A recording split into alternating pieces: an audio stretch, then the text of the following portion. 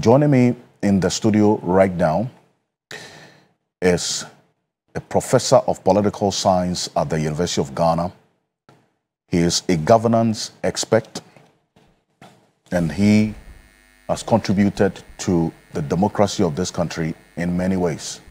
Professor Ransford Gyampo, good morning. Welcome. Morning. Thanks for having me. You know, we face an existential threat, irresponsible mining, and we set out to fight it, coming together to form organized labor to fight it.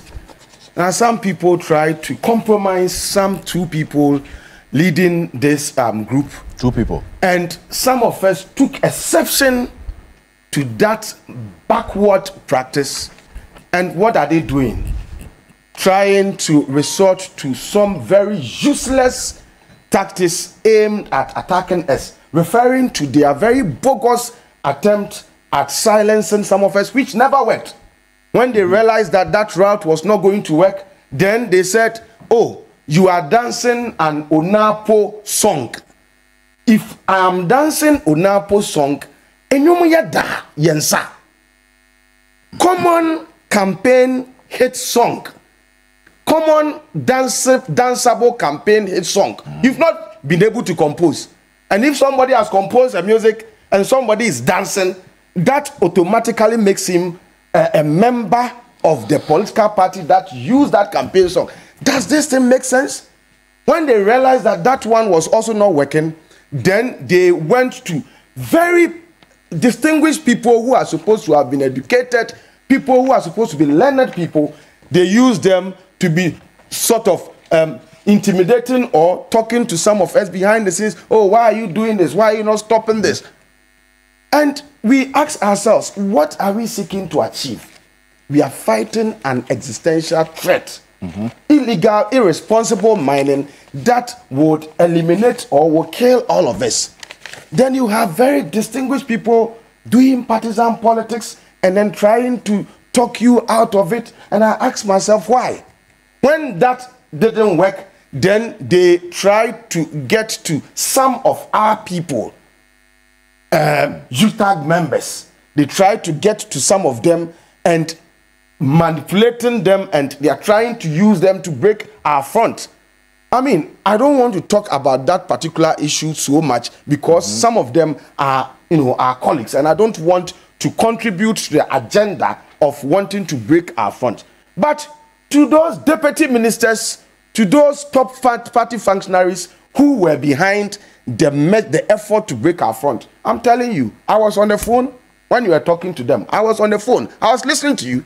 You didn't know. You were listening. And so I'm telling you, you see, you can do all manner of things to divide and to break the front of some labor unions, but not UTAG. We are still on strike.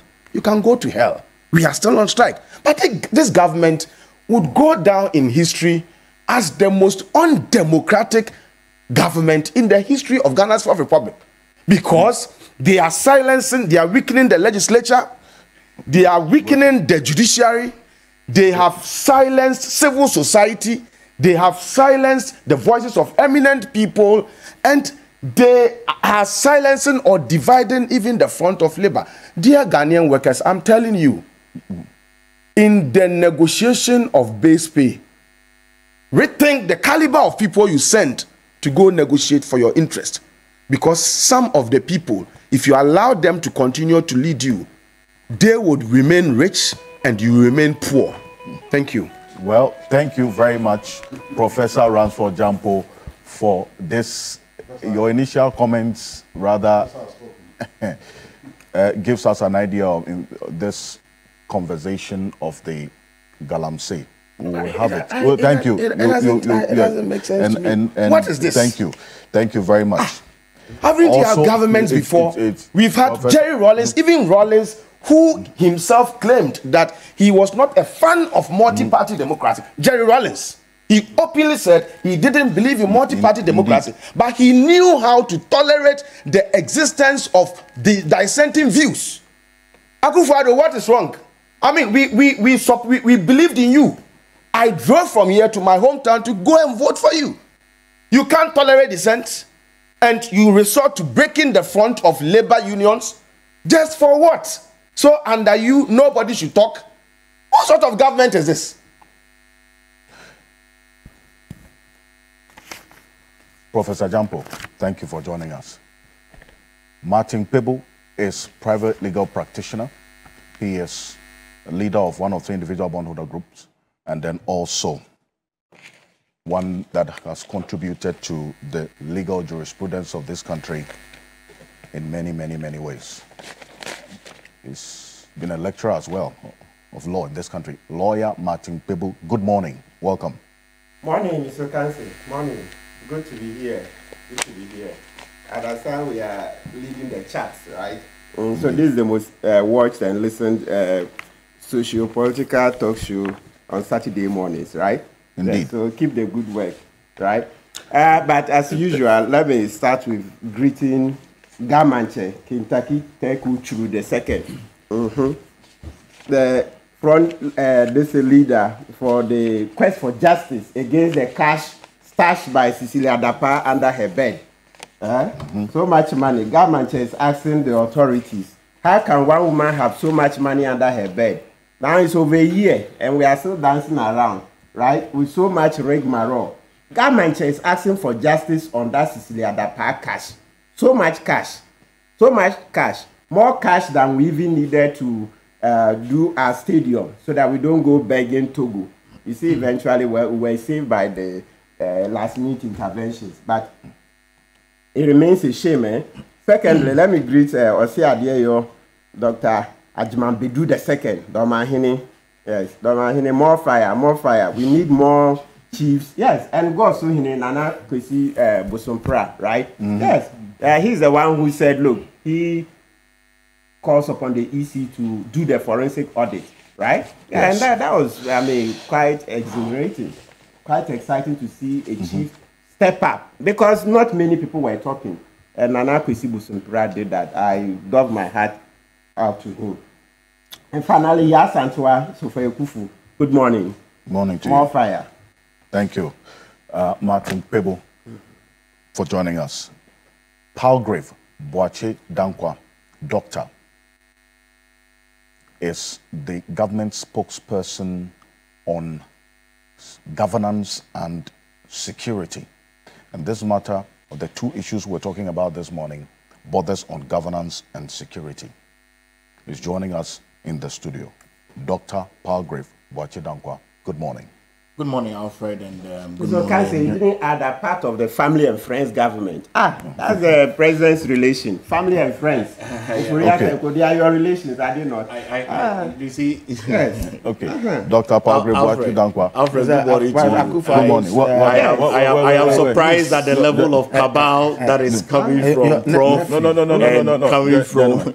I'm surprised. I'm surprised at the cabal that is coming from. Of course, I can never deny that I come from for pennies too. I can never deny that. But Alfred, let me greet the good people of this country. Right. Join the overwhelming parents who are mourning the lives of Mami Jumo Boateng and Justin Adbenu, the two young ladies that were involved in the accident at East Legon last week. I think one of them is being buried today. Yes, one of them is being buried today because that was the only one that they were able to get some remains of. The other just went together with the fire. But just to join the community, yesterday we had a vigil at the accident scene. Very, very traumatic event and very, very sad. And so I send my deepest condolences again to the family of the deceased, to the entire East Legon community, to the entire school community, Cornerstone International School, and really to state that the police should hasten the investigations so that we can be able to put this matter to rest. But it's very, very troubling. So our deepest condolences to all of them. And I hope that we have one of the best shows this morning that borders on the democracy of this country. No, we are here. We will have a best law. With some of us, we came here very fired. Today, we are lucky last week I was not here. We don't. No. Okay. Yes, Dr. Palgrave Boache Dankwa, thank you. Yeah, may I also, may I concur? No, Yes, no, yes, our yes, condolences. yes, Yeah, yes. our I was condolences. to the home of Mami Jumo. Yeah. Yes, I went there too. that. Yeah, yes. I thank you, and we all here do so as well. For and on behalf of the Group CEO and management of Media General, also tag along in that same manner. Condolences to the families of these two. The Honorable Mahama Ayariga is the Member of Parliament for the Boko Central constituency. Is also a private legal practitioner joining us in the studio this morning. The Honorable Mahama Ayariga, good morning. Welcome to Key Point. Good morning. And you won't say anything. That's all. No. You only respond. I mean, yes, because he has a lot to talk about. So I thought we will be given the opportunity to say things. Yes, indeed. You don't want to hijack. Indeed. Let me also acknowledge the presence on Zoom. The Honorable Vincent Ekowasefwa is the Member of Parliament for the Otafo constituency. He is also a private legal practitioner. Vincent Ekowasefwa, good morning. Welcome to Key Point. Good morning, Alfred. How are you? I'm well. Thank you for asking. Let's first start off with exactly what was the basis of the ruling and the decision by the 5-member panel of the Supreme Court on this ex parte motion yesterday.